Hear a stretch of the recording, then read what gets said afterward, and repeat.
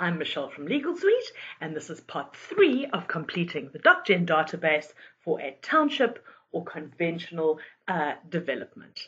Right, so standing on our matter on the list of matters, we go into the Docgen database and we are now going to the conditions tab.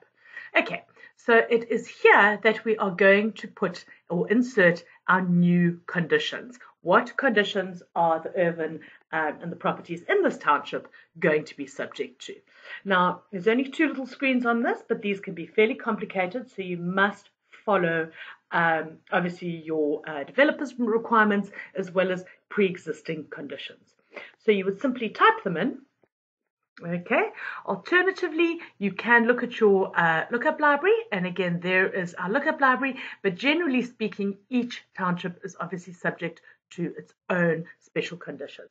So you would type it in as follows.